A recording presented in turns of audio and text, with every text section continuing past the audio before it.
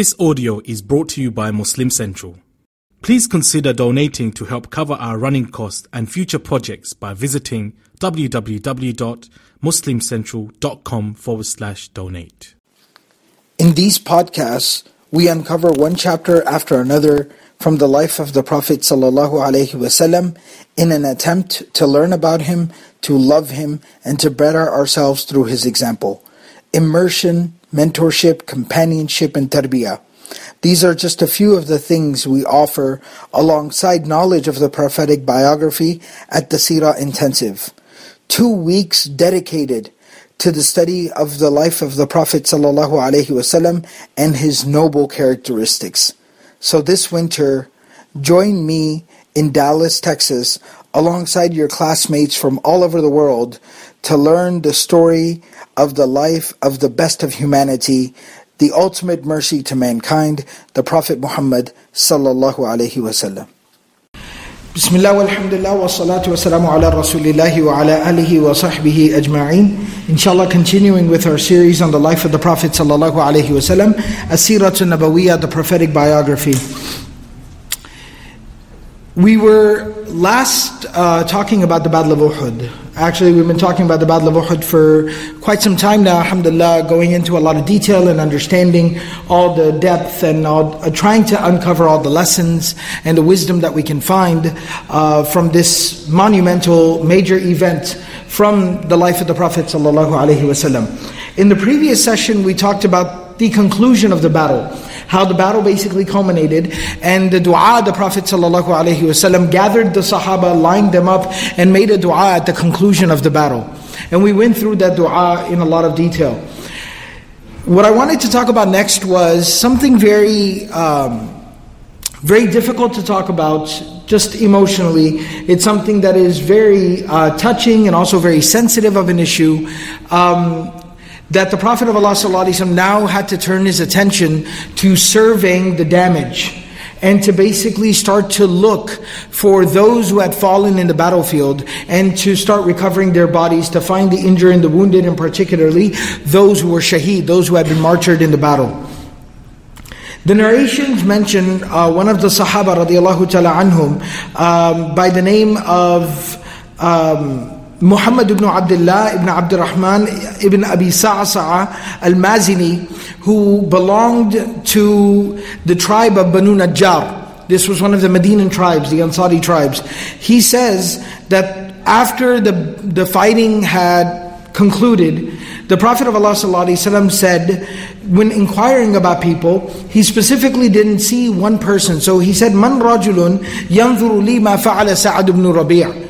Who can go and find Sa'ad ibn Rabi' for me and basically find out what ended up happening with him? Now, why is Sa'ad ibn Rabi' specifically being sought out by the Prophet ﷺ? Of course, every single human being, every single believer, every single Muslim is very valuable. Every soul is precious.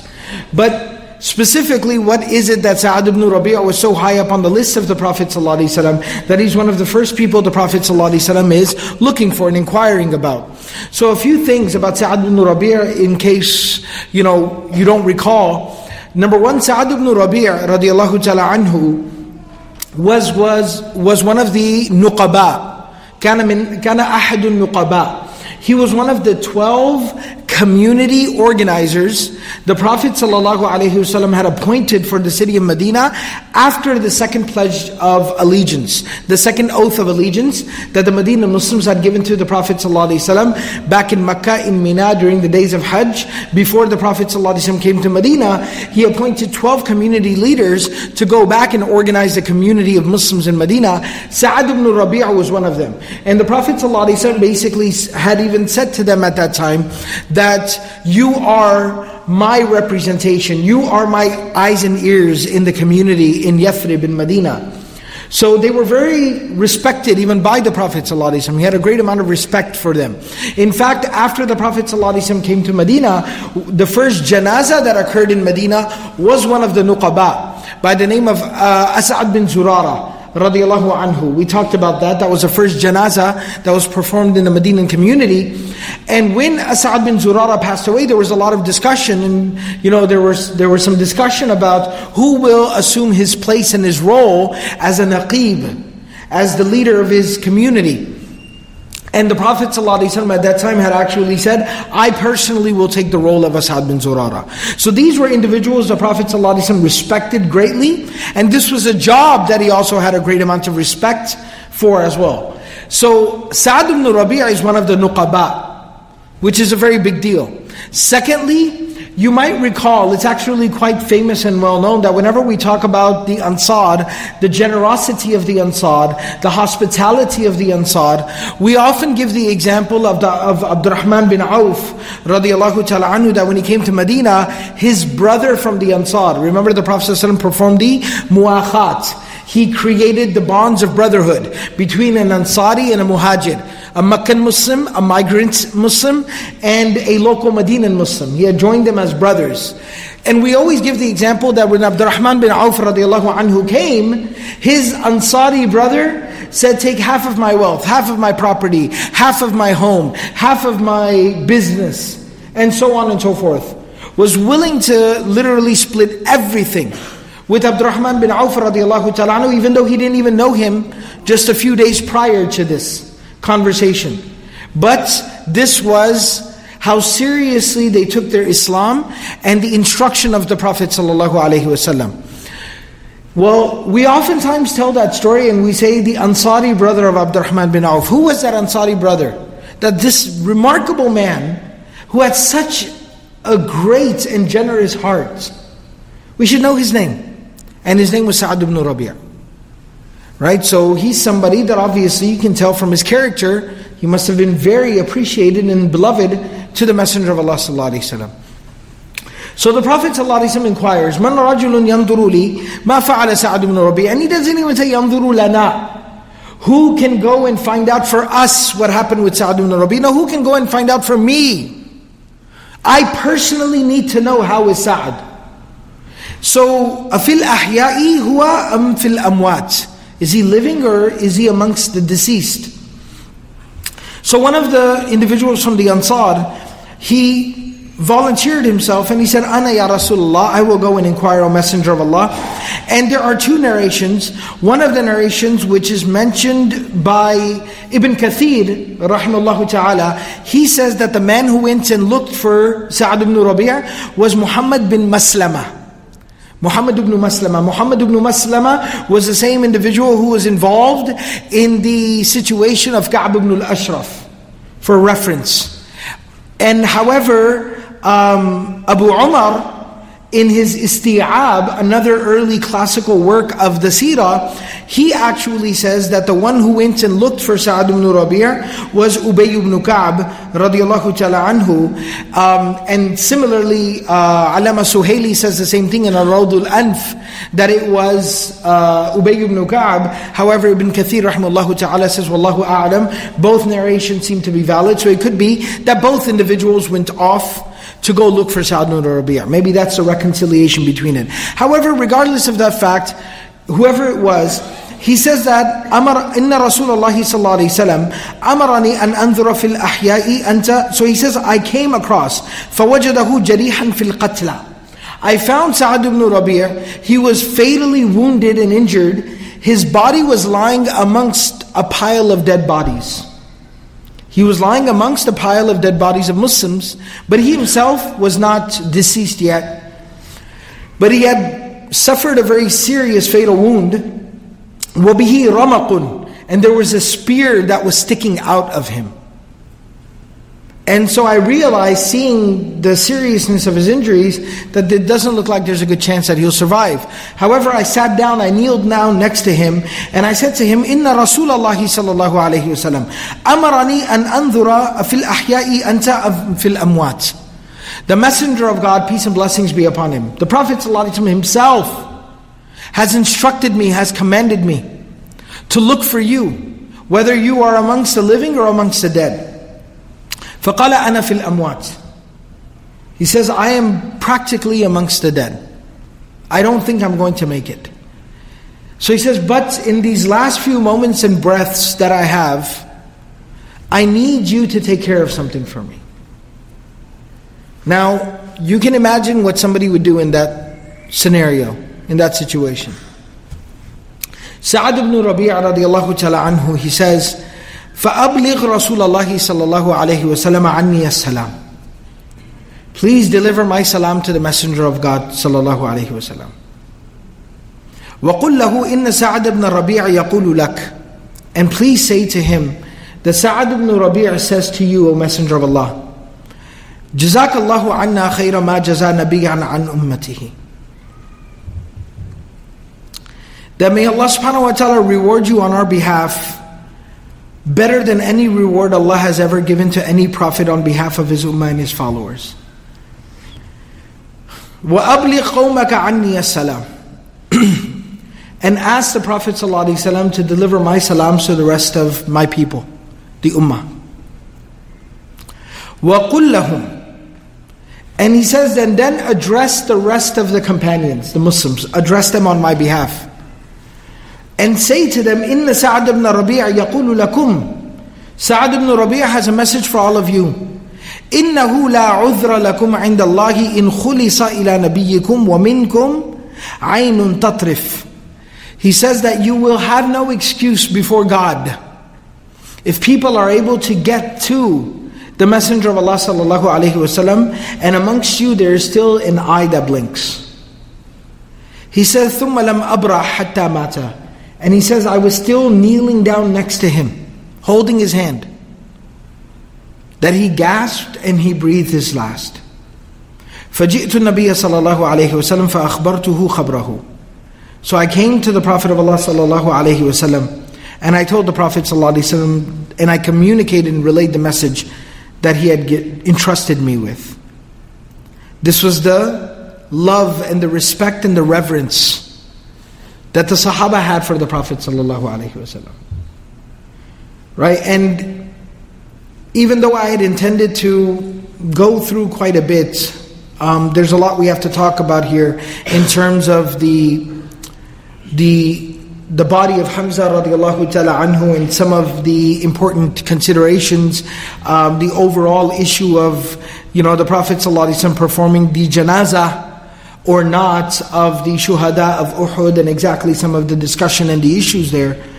And I know that alhamdulillah, yesterday we had some of our very respected scholars and community leaders addressing basically the events of a couple of days ago, the shooting in Garland and things like that. And so alhamdulillah, they probably did a much better job than I would be able to do.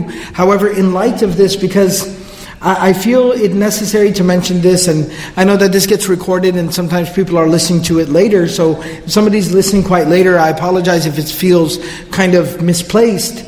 But we recently, when I'm delivering this session, we had the incident in Dallas, Texas here, where some individuals, unfortunately, in poor choice and poor taste, and actually, quite frankly, out of hatred and ignorance, put together a little event. Calling it an event is even giving it too much credit. Got together to try to offend Muslims by trying to mock the Prophet sallallahu alaihi wasallam. And again, very unfortunately, a couple of misguided individuals took it upon themselves to address that situation by taking, violent action and aggressive action. It ended in the injury of a security guard and the shooting of those two individuals. And in the aftermath of that, it renewed the entire conversation that we had a few months ago, prior to that because of the incident in France, and prior to that because of another incident, and so on and so forth. And the reason why I feel like overall, as a general scenario, this needs to be addressed and needs to be mentioned here, even though I've talked about it before, is because when you read this narration and you read incidents like this has fueled a lot of the fervor. These types of narrations and incidents have fueled a lot of the fervor, a lot of the energy, if you will, when it comes to quote-unquote defending the honor of the Prophet ﷺ. Right? That you have Sahaba here giving their lives, pledging their allegiance. Their last words are salams to the Prophet ﷺ. Their last dying, kind of request, their last bequest is to their fellow companions and followers of the Prophet ﷺ, that don't let anyone even dare approach the Prophet ﷺ while you have a breath left in your body. That this directly feeds a lot of times into that rhetoric. And I'm not necessarily speaking about people who have an agenda, but I'm talking about the honest, sincere students of the religion and the life of the Prophet ﷺ, who is sitting at home reading this, listening to this, and is sitting there thinking that if this is how the companions felt about the Prophet ﷺ, doesn't that demand that we actually do something drastic? And somebody could be led down a road of confusion. So it's important for us to be able to answer these questions. Because we don't do ourselves any favors when we just dismiss, no, that's crazy. You can't do that, that's wrong. Well, it is correct to say that it's wrong, but I need an explanation as to why it's wrong. I need someone to explain to me how to contextualize this, how to understand this. And so one of the things that we talk about is that, and that we emphasize, my teachers emphasize to me, I try to emphasize to our students, and my teachers emphasize to them, and it's a part of our tradition. And this is why the proper study of the religion is so important, from teacher to student, the passing on of the tradition and the understanding of the text. The text will be preserved and will continue, but the understanding of that text needs to also be transmitted. And that's what's so profound about the saying of the Prophet ﷺ, where he says that knowledge will leave not by the text itself disappearing. We have the text much more preserved today than we have had at any time throughout Islamic history. You could not eradicate, even if you tried to, the Qur'an from this world today. It's just everywhere. It's on every device, it's in every home. So you couldn't. The authentic ahadith, the sunnah of the Prophet ﷺ is so well documented and preserved and replicated and published. You couldn't, if you wanted to, distort it or eradicate it. But the Prophet ﷺ, of course, having that foresight, knowing from Allah subhanahu wa ta'ala that would be the case, is still saying, knowledge will leave this world. But He explains how knowledge will leave this world, that the text won't disappear. But the people of knowledge will be taken away, and they won't be followed by a similar people of understanding. Ulama, people of knowledge and the fear of Allah subhanahu wa ta'ala, and the depth and the understanding of the knowledge. And that should tell you something. That there will come a time, and may Allah protect us all, that the text will be there, but there will be no understanding of the text. And that's what we fear. And that's why we're all gathered here, and sitting here and listening, and trying to understand, all of us together. Right? So the understanding is very important. So one of the things that we understand is that no singular ayah speaks in isolation or in contradiction to the rest of the Qur'an. And no singular hadith or event from the life of the Prophet ﷺ speaks in isolation or in contrast, right, in contradiction to the rest of the life of the Prophet ﷺ and the sunnah of the Messenger of God. It just doesn't work that way. We've never understood it that way. In fact, something I've mentioned here before, Ibn Taymiyyah rahimahullah ta'ala, he says that even when you study specifically, when you study ayat of a similar topic, like a thematic study of the Qur'an, where you're going to go through and read all the ayat of qital and jihad, of military engagement and warfare, you have to not only know each and every single ayah addressing that topic, but you have to know the sequence in which they were revealed. And you have to be able to study it in light of the sequence in which it was revealed. And then in the sequence in which it's compiled. And then piece all of them together. And then come to a very sophisticated conclusion on the issue and the topic. Right? This is some serious work. And so when we look at the life of the Prophet ﷺ, we see that to what extent was retaliation against, disrespect or even offense against the Prophet ﷺ, to what extent was it practiced and was it legislated? And so what we actually find is, and this is part of the methodology of some of the earliest scholars who interpreted the religion, such as Imam Abu Hanifa, rahimahullah ta'ala, and others, who basically said that you not only have to look at all the ayat or all the ahadith on a subject, but then you also have to look at how many ayat are saying one thing and how many ayat are saying another thing. How many ahadith are saying one thing and how many ahadith are saying another thing. And that also highlights to you what is the norm and what is the rule and what is the exception. What is the rule and what is the exception? So when we look in the life of the Prophet ﷺ, everything from forgiving, to ignoring,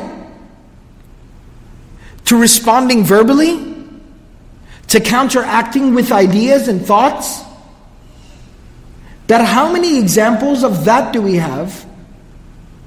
By the hundreds throughout the life of the Prophet ﷺ. And how many examples do we have of him actually taking some type of serious, military, state-sanctioned action against a problematic individual?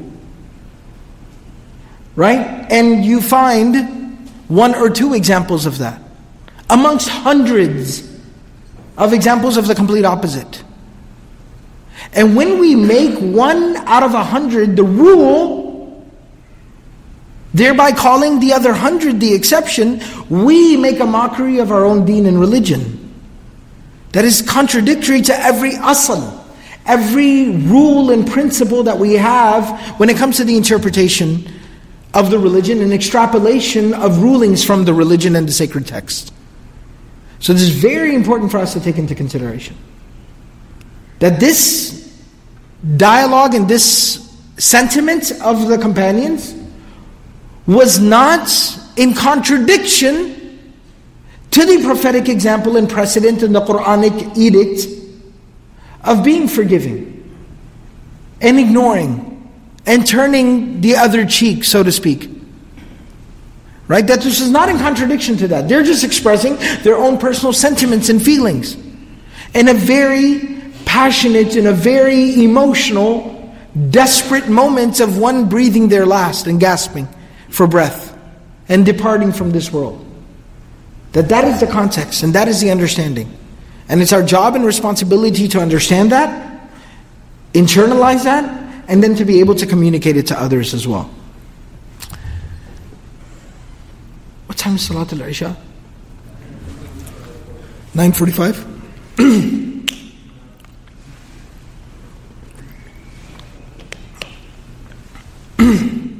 Excuse me. So we'll go forward just to talk about the next situation, since we do have, alhamdulillah, some time. The next situation that's mentioned here about surveying of the aftermath of the Battle of Uhud is one of the most, again, emotionally difficult moments in the life of the Prophet ﷺ. And that is the Prophet of Allah ﷺ coming across the body of Hamza radiallahu ta'ala anhu. Now, to refresh everyone's memory, and we just talked about it maybe a few sessions back, Hamza bin Abdul Muttalib radiallahu ta'ala anhu is the uncle of the Prophet ﷺ, his father's younger brother. Number two, Hamza radiallahu ta'ala anhu was not a lot older than the Prophet ﷺ, so he was that example of being a very young uncle. Right, where there's just a few years of a difference between uncle and nephew, where the relationship ends up becoming more like brothers than uncle and nephew, that we might be accustomed or used to.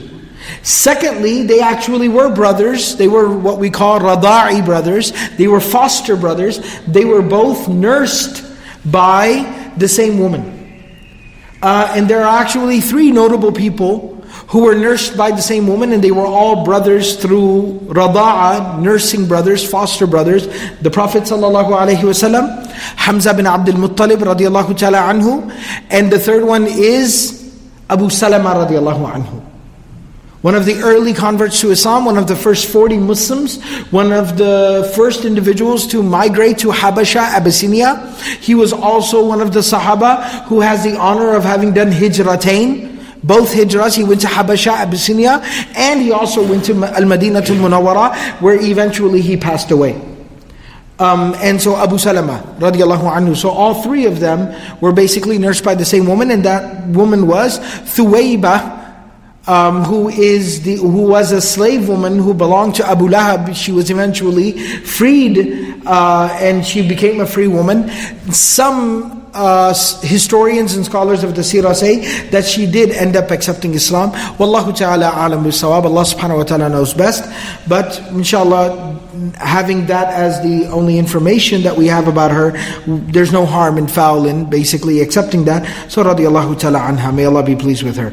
So Hamza radiyallahu ta'ala anhu is the uncle of the Prophet ﷺ, the brother of the Prophet ﷺ, somebody who always defended the Prophet ﷺ, had his back, somebody the Prophet ﷺ was very emotionally attached to. He came to Islam a little bit later, and the Prophet ﷺ was so overjoyed by his accepting Islam. And it really provided the Prophet ﷺ a lot of emotional support, provided him a very strong person from his own family, from amongst his uncles, who basically became one of his supporters. And he opened many doors for the community in general and provided kind of some muscle to the community, where the community was able to kind of push back with. So that is Hamza radiallahu ta'ala anhu. A few sessions back we talked about Wahshi being hired, being hired to assassinate Hamza radiallahu ta'ala anhu, and we talked about the entire incident where he kills Hamza radiallahu ta'ala anhu. Now that the battle has ended, kharaja Rasulullah sallallahu alayhi wa sallam. Ibn Ishaq says the Prophet sallallahu alayhi wa sallam himself personally set out into the battlefield. فيما بلغني يلتمس حمزة بن عبد المطلب. He went around himself personally looking for Hamza radiallahu ta'ala anhu. That when the battle concluded and everyone started to congregate and he didn't see Hamza's face, the Prophet ﷺ became so worried, he personally went out looking for Hamza radiallahu anhu. فَوَجَّدَهُ بِبَطْنِ الْوَادِي. He found him in the valley, where the heat of the battle basically took place. And we talked about that. وَقَدْ بُقِرَ بَطْنُهُ عَنْ كَبَدِهِ. His stomach, his belly had been ripped open. His liver had been ripped out. مُثِّلَ بِهِ. He had been mutilated. We talked about this. فَجُدِعَ أَنْفُهُ وَأُذُنَاهُ. His nose and his ears had been chopped off, had been cut off. Very unfortunately. And when the Prophet of Allah sallallahu alayhi wa sallam, حِينَ رَأَى مَا رَأَى, Muhammad ibn Ja'far ibn Zubayr, one of the one of the progeny, the family members, the descendants of the family of the Prophet ﷺ, from the Ahlul Bayt, he narrates this. He says, حِينَ رَأَى مَا رَأَى. When the Prophet ﷺ saw what he saw, he said, لَوْلَا أَن تَحْزَنَ صَفِيَّةً. That if it wasn't for the grief of my aunt Safiya, the older sister of Hamza, who had raised Hamza radiallahu ta'ala anhu like one of her own. Being an older sister, she had raised him like one of her own children. So he said, لَوْلَا أَن تَحْزَنَ صَفِيَّةً. If it was not for the grief of my aunt Safiya, وَتَكُونَ سُنَّةً مِّن بَعْدِي. And that it would actually become a sunnah after me. Because the Prophet ﷺ understood his position. That everything the Prophet ﷺ does becomes legislation, becomes the law. It becomes precedent. He says, لَتَرَكْتُهُ حِينَ يَكُونَ فِي بُطُونِ السِّبَاعِ وَحَوَاصِلِ الطَّيْرِ. I would leave the body of Hamza lying here until the animals and the birds would eat and consume his body, out of protest to what has been done to the body of Hamza. وَلَئِنْ أَظْهَرَنِي اللَّهُ عَلَى قُرَيْشٍ فِي مَوْطِنٍ مِّنَ الْمَوَاطِنِ لَأُمَثِّلَنَّ بِثَلَاثِينَ رَجُلًا مِّنْهُمْ. And he said that if Allah grants me the opportunity, I would do the same thing to 30 individuals from Quraysh. When the Muslims saw the grief of the Prophet ﷺ, and the strong emotions he was experiencing, even some of the Sahaba responded very emotionally by saying, Wallahi, لَإِنْ أَذْفَرَنَا اللَّهُ بِهِمْ يَوْمًا مِنَ الدَّهْرِ لَنُمَثِّلَنَّ بِهِمْ مُثْلَةً لَمْ يُمَثِّلْهَا أَحَدٌ مِنَ الْعَرَبِ. We will do to them what the Arabs have never seen. If Allah ever grants us the opportunity, we will do to the Quraysh what the Arabs have never seen, because of the pain they have caused the Prophet ﷺ. Ibn Abbas radiyallahu ta'ala anhuma, he says, he narrates that it was at this time, or due to this incident, that Allah subhanahu wa ta'ala revealed the ayah from Surah An-Nahl, which is Surah number 15, Surah number 16, ayah number 126 and 127. وَإِنْ عَاقَبَتُمْ فَعَاقِبُوا بِمِثْلِ مَا عُوقِبْتُمْ بِهِ وَلَئِنْ صَبَرْتُمْ لَهُوَ خَيْرٌ لِلصَّابِرِينَ وَاصْبِرْ وَمَا صَبْرُكَ إِلَّا بِاللَّهِ. That Allah subhanahu wa ta'ala said to the Prophet ﷺ that if you retaliate, then retaliate in accordance with what they have done, with what has been done to you. If you choose to retaliate, then retaliate completely in accordance with what has been done to you. But if you choose to be patient, then it is better. Patience is better for those who have the ability to be patient. And then Allah subhanahu wa ta'ala speaking directly to the Prophet ﷺ, that was speaking collectively, speaking directly, individually, singularly to the Prophet ﷺ. This is from the Quranic nuance here, the grammatical nuance, that وَإِنْ عَاقَبَتُمْ فَعَاقِبُوا بِمِثْلِ مَا عُوقِبْتُمْ بِهِ وَلَئِنْ صَبَرْتُمْ لَهُوَ خَيْرٌ لِلصَّابِرِينَ. It is all in the plural. If all of you choose to retaliate, then retaliate in accordance with the aggression that was committed against all of you. But if y'all choose to be patient, then that is better for the people who have the ability to be patient. It was plural. And then Allah speaks in the singular. Switches. Wasbir. Not wasbiru. Wasbir. And in light of this, the mufassirun and the ulama, they say that while Allah subhanahu wa ta'ala legislated here in this ayah, that if somebody commits something against you, that it would be, there's a discussion about exactly what scenario and what and how and who and where and why. But nevertheless, there is some room for a discussion about possible retaliation. And actually, it's not individual retaliation. There's no vigilantism. Islam does not allow that, sanction that. But basically, it's referring to the fact that if there is a court system in place, then you are fully within your rights to go and demand remuneration, or you are within your rights to basically go and demand some type of compensation or action be taken against the person who basically has done this to you. However, the instruction to the Prophet ﷺ, even within the legal framework and structure, is, but you have to forgive. Muslims, if somebody commits something against you, you can go to the court, you can go to the police, you can go to the authorities, and you can demand that action be taken against that person. That's justice. That's correct, that's fine. But Muhammad sallallahu alayhi wasallam, wasbir. You have to be patient. You have to be patient. Because you came not only to legislate, but you also came to demonstrate and to exemplify. So you have to set the bar much, much higher. وَاصْبِرْ وَمَا صَبْرُكَ إِلَّا بِاللَّهِ. And know that your patience is only because Allah asked you to. Know that your patience is only because Allah asked you to. Not because you didn't have the ability to seek, vengeance or, retribution. Not because you didn't have the ability to seek retribution, but because you did it for Allah, because Allah asked you to. Allah told you to. And so at that particular time, the Prophet of Allah sallallahu alaihi wasallam, he basically said, I forgive them and I will not seek this retribution. And he also commanded the Sahaba that no. However, so this is the popular narrative that you'll find in many of the books of Seerah and the books of Tafsir. Ibn Kathir rahimahullah ta'ala, being a scholar of the seerah, historian, a muhaddith, a scholar of the tafsir of the Quran. Alright? Ibn Kathir rahimahullah ta'ala, who has every right to basically have his own opinion in this and ijtihad in this issue, he says that these ayat of Surah An-Nahl, these are Makkiyah. These were revealed in Makkah. Uhud is happening in Medina. 3 years, in the 3rd year of the Medinan era, in the Medinan period. فَكَيْفَ يَلْتَئِمُ هَذَا مَعَ هَذَا وَاللَّهُ أَعْلَمُ. He says, I do not see the correlation, the connection.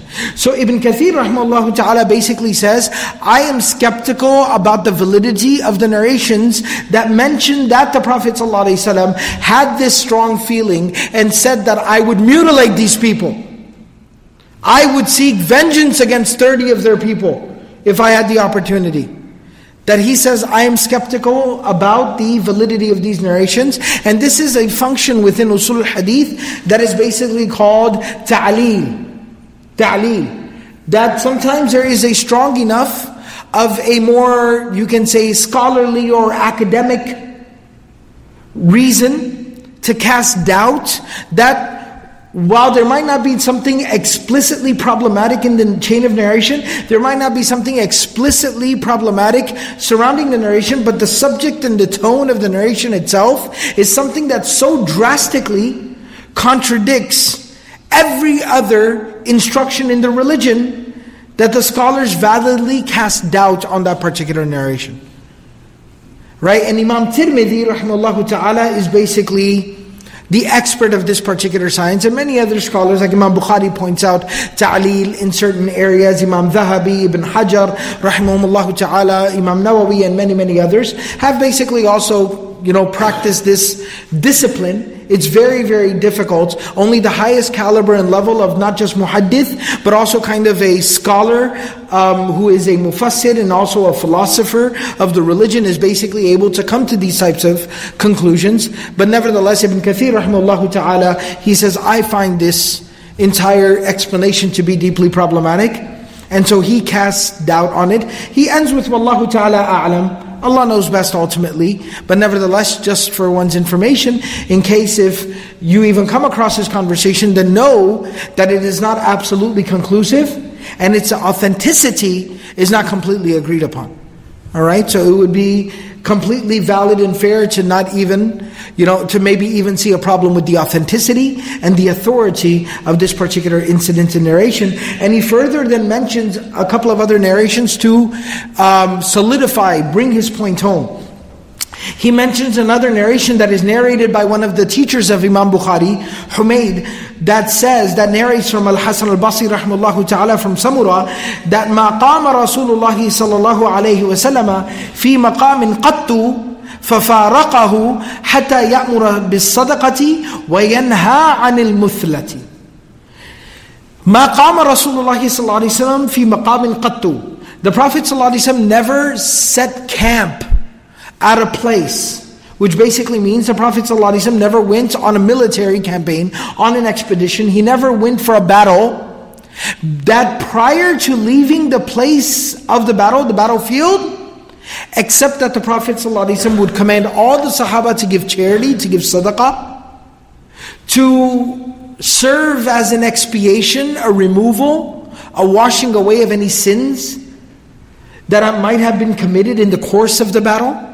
So he would command them to give sadaqah as washing away of the sins. And number 2, وَيَنْهَى عَنِ الْمُثْلَةِ. And the Prophet ﷺ always, in every single battle, forbade the Sahaba from ever engaging in mutilating of any bodies. Haram, la yajuz. So this also demonstrates the fact that it does not seem appropriate that would be something said by the Prophet of Allah sallallahu alaihi wasallam. Alright? Nevertheless, of course, when the Prophet of Allah sallallahu alaihi wasallam saw the body of Hamza radiallahu ta'ala anhu, the narration, Ibn Hisham mentions this, very powerful.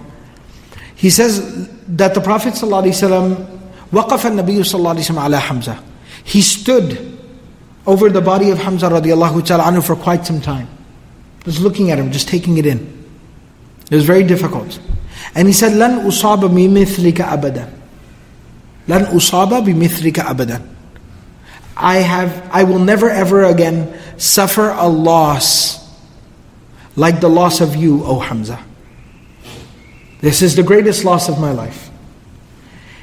And he says, مَا وَقَفْتُ مَوْقِفًا قَدْتُ أَغْيَضُ إِلَيَّ مِنْ هَذَا. That this is the most tragic moment of my life. To see you here like this. To see what they've done with you and to you. And then the Prophet ﷺ said, جَاءَنِي Jibreel. That just now, Jibreel alayhi salam came to me. فَأَخْبَرَنِي. And he informed me. أن حمزة مكتوب في أهل السماوات السبع.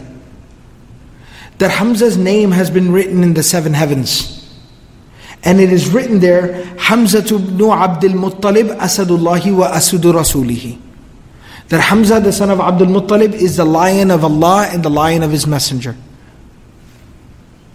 And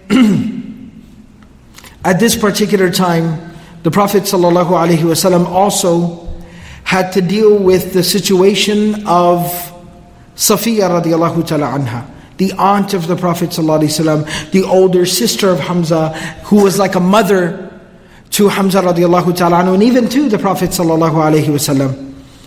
That the Prophet ﷺ, he told Zubayr radiallahu ta'ala anhu, Zubayr ibn al-Awwam radiallahu anhu, who was a cousin of the Prophet ﷺ. He told Zubayr radiallahu ta'ala anhu, and Zubayr was the son of Safiya. He was a cousin of the Prophet ﷺ because he was the son of Safiya. The Prophet ﷺ specifically told Zubayr radiallahu ta'ala anhu that I want you to keep your mother Safiya away from here.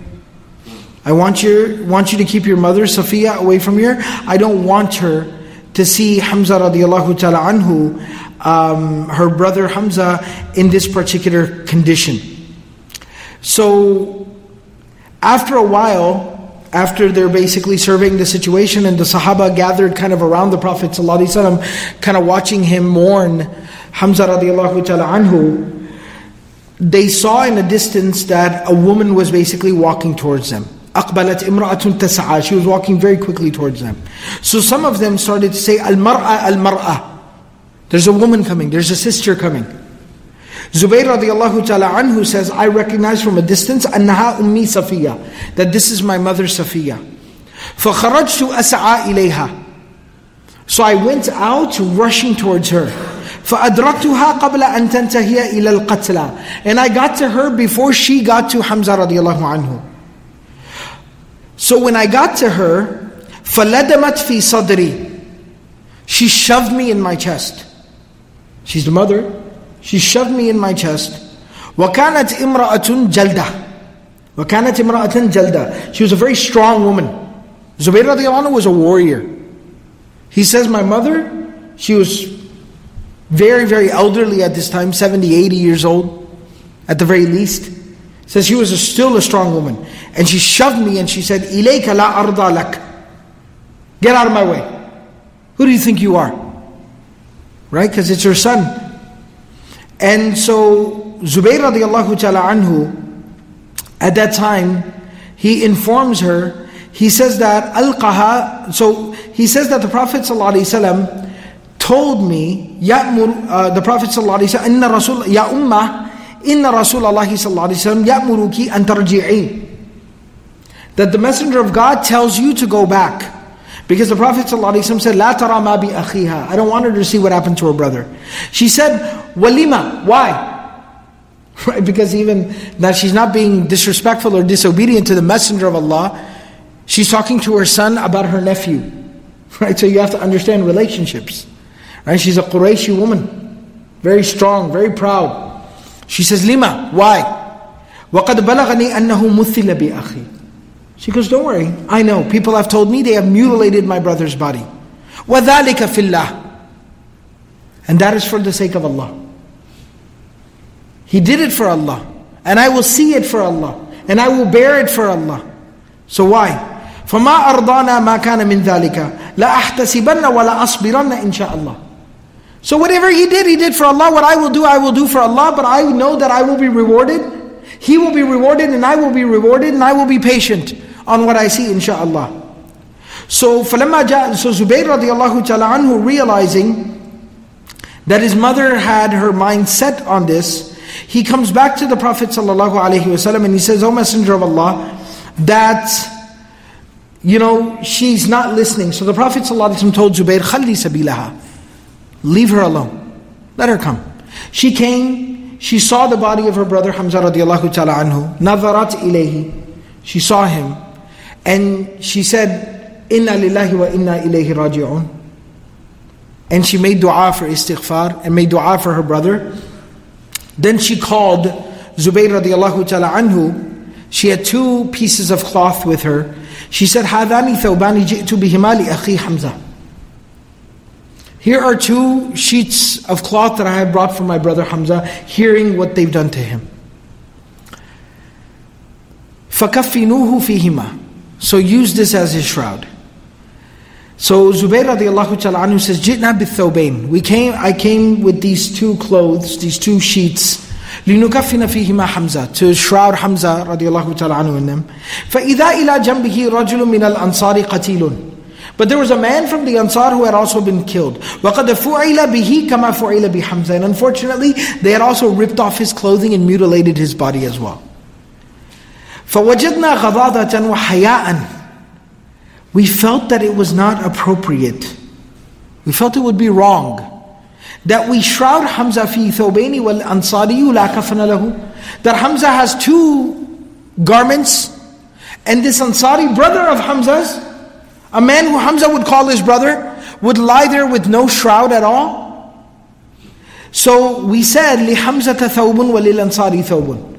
Hamza should get 1 and the brother should get 1. فَقَدَّرْنَاهُمَا فَكَانَ أَحَدُهُمَا أَكْمَلْ مِنَ الْآخَرِ. So when we pulled these sheets, kind of opened them up, we saw that one was bigger than the other.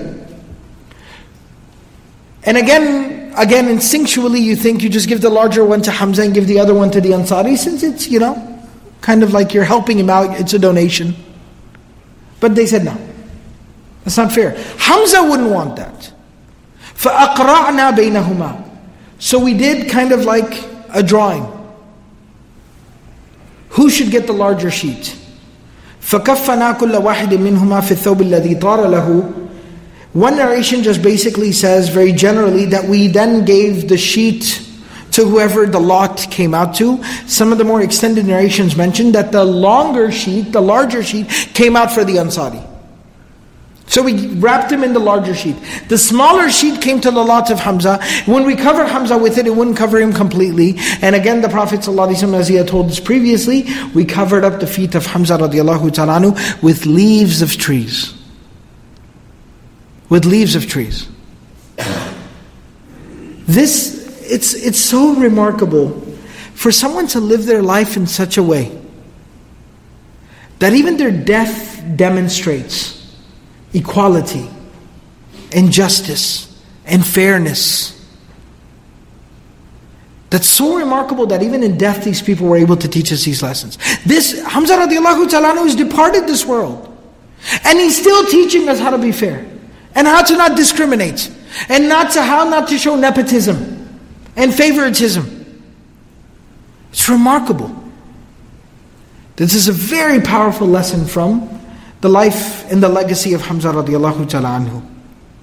Inshallah, we'll go ahead and pause here for today's session, inshallah, and we will continue with now the performance of the janazah prayers and the burial of the shuhada of Uhud, inshallah. May Allah subhanahu wa ta'ala grant us all the ability to practice everything that we've said and heard, and may Allah subhanahu wa ta'ala make the seerah of the Prophet sallallahu alaihi wasallam a source of guidance and inspiration within our lives. Subhanallahi wa bihamdihi, subhanakallahum bihamdik, nashhadu an la ilaha illa anta, nastaghfiruka wa natubu ilayk.